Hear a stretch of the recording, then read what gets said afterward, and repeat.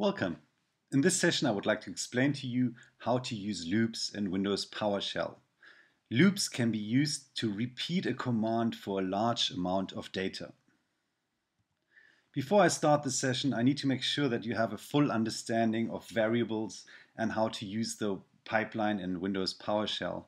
If you are unsure or you would like to refresh your memory, please visit my earlier sessions. Okay, we have three for loops that we can use. The first one is the ForEach-Object. It is used to send data through the pipeline because it will continue streaming objects to the next command in the pipeline. Next up is the ForEach. This is actually the alias for the ForEach-Object, but it also has its own ForEach loop statement, and it should not be mistaken by the ForEach-Object, which is used on the pipeline. It will throw error messages if you use it on the pipeline, and the same way if you use the ForEach-Object without the pipeline, it's also going to throw error messages at you. Next up is the for statement. It is less complex and has less arguments than the ForEach statement. The ForEach-Object is used on the pipeline. It can use the information provided for the first pipeline command to go through each object to accomplish something. To use the ForEach-Object, you would specify ForEach-Object, and then in the command block you specify what should happen for every single object that it is looping through. The alias for the ForEach-Object is the ForEach or the %sign, but please make sure that you don't confuse this with the for statement, since this is the alias and the syntax for the ForEach is completely different. This is the syntax for the ForEach statement. You need to create an array collection first, and then you can use a variable to execute the command block for each item in that array collection. The for command is less complex than the for statement. You specify all of the initial variables, so you need to initialize the variable first, then you specify a condition that needs to be met, and then how it should be repeated. The block command will loop as long as the condition is met. As soon as the condition is not met anymore, the process will stop and the loop will exit. The while loop. The while loops that we can get, the first one is the normal while. It will continue processing based on results of the conditional test. As long as the result responds with a true, the process will continue. The do while is the same as the while statement. The loop continues as long as the condition is true. And the do until works exactly opposite as the do while. It will loop continuously through a condition until it responds with a false. Okay, the while statement, this is how it is specified. You specify while, then you specify a condition that needs to be met, and then the command block, you specify what needs to happen to each object or each loop. The do while works exactly the same, it's just specified a bit differently. You specify do, then you specify what needs to happen in the command block, then you specify while and the condition that needs to be met or that needs to respond with true. The do until specified the same as the do while. The exception, or the only exception, is that it will continue until it responds with a false statement. So you specify do, what it needs to execute, and until the condition is not met anymore. Okay, let's wrap this up with a couple of examples in PowerShell ISE. Okay, I've opened Windows PowerShell ISE to demonstrate to you how to create loops.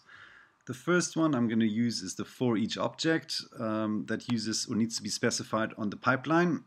So the first thing that I'm going to do is I'm going to create an object collection or an array collection with a couple of integers, and then I need to go through each one of these objects, and I'm going to write something to the host. So the way to specify this is to use these kind of brackets, what it needs to be doing, and this is just to specify that it needs to do this for each object in this object collection. So if I run that, you'll notice it will return a value for each and every object. The same way we can use the ForEach alias. Please do not mistake this with the ForEach statement that I'll demonstrate just now. So if I execute this value, it does exactly the same because this is just the alias, or we can specify the %sign. This is just a shorter way of writing it. It does exactly the same. Now I'd just like to show you, if you would write this value here, it will give you an error message because this is not the way to specify this. If you want to use the ForEach-Object, you need to put that on the pipeline. And the same if you would create another value and you specify the wrong ForEach and use a different value, you'll notice that it will throw error messages because this is not the way to specify it. Okay, why would we use the pipeline, or why should we use the pipeline, or when should we use the pipeline, when shouldn't we use the pipeline? Microsoft specifies that it's a more elegant way of writing it. As you can see, if we use the aliases, we just have less code to write and it uses less memory. But it's also, it will hit the performance. I've written a little script that will show the differences between the execution of these two commands. So if I run it, you can see that the ForEach-Object used in the pipeline just takes quite a long time to execute. Well, quite long. It's 280 milliseconds, where the ForEach statement is only 20 milliseconds. And this will actually change if I run it again. You will notice that it's even quicker with the ForEach loop because it saves itself in memory, and it will just take it from a memory, where the ForEach-Object streams it directly from the pipeline. Okay, now let's go to the ForEach loop. The way to specify it is to say ForEach, use round brackets, then you need to specify a collection. So we're just going to take the collection that we've created up at the top, and you specify a variable that for each item in that collection it should do something. So if I execute this, it will write something for each item in that collection. Now, another way we could use this, or another nice little feature that we can use, is to specify two little dots. This means if you're using integers, that it will take all the numbers from 1 to 10. So if I execute this, you can see it takes all the numbers 1, 2, 3, 4, 5, 6, 7, 8, 9, 10. And if we use the statement in this, we're stating it should take each of one of those numbers and it should multiply that by 100. So if I execute that, it will multiply every single one with 100. The for loop is specified with a for. You first need to initialize the variable. So if I initialize this to 1, then you need to specify the condition. So if this condition is true, it will continue. So if I run that, you will notice it returns a true. So it would continue processing the loop. The next thing that you need to specify is how it should increase itself. And with the ++, we just say it should increase by 1. So if I execute that, and if I just show you what the variable has done, you will notice that it started off with a 1, and now it's increased itself to 2. So if I run this loop, we will just initialize the $i variable again, and it will run through until it reaches 5, or 4 actually, because 4 is less than 5. By the time it reaches 5, this value will not be true anymore, and that's why the loop exits. Okay, now just to show you what the variable is done now, it's at 5, and that's why the value has stopped. The same way we would use the while, we could use the while loop. We have to initialize the variable first, then we specify the while, and we specify the condition. Let me show you, the condition is false, so this loop would not execute, but since we're going to initialize it first, it will start over. Down at the bottom in the command block, we specify what needs to happen, and we need to increase the values by the same way we just did before with the plus.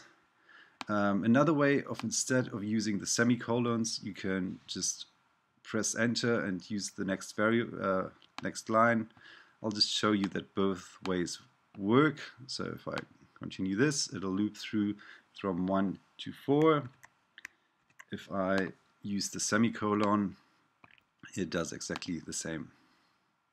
Okay, it won't because I did not initialize it. If I initialize it, it will run through the loop from 1 until it reaches its condition. Okay, the do while statement is exactly as the same as the while loop.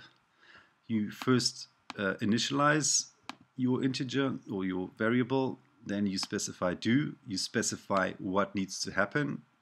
You can see that it is actually exactly the same as at the top, and at the bottom you say while this condition is met. So if I execute that and run that, it will do the same. It will go through each value until the condition results with a false value. Unlike the do until will, if I just run this, I just want to show you that it actually results with a false, since our integer is at 5 and that is not less than 5. Okay, so sorry, with the do until, we need to initialize our variable first, then we say do until. So as you could see, we're going to initialize it to 1. Let's see if the value is greater than 5. That is false. That'll mean that this loop will execute. So if we run that, you can see that it starts at 1. We increase the value by 1 every time. So we can actually, let me show it to you this way. I'm going to initialize the value to 1. Then I'm just going to show you that the value is at 1. And our condition is false. If we increase the value by 1, our condition is still false. If we increase it again, and again, and again, we should be at 5. Let's just see what our variable does.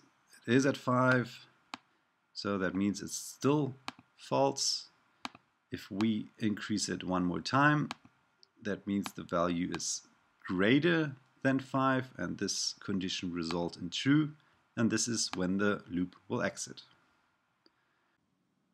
Well, I hope you've enjoyed the session, and I'm looking forward to our next one.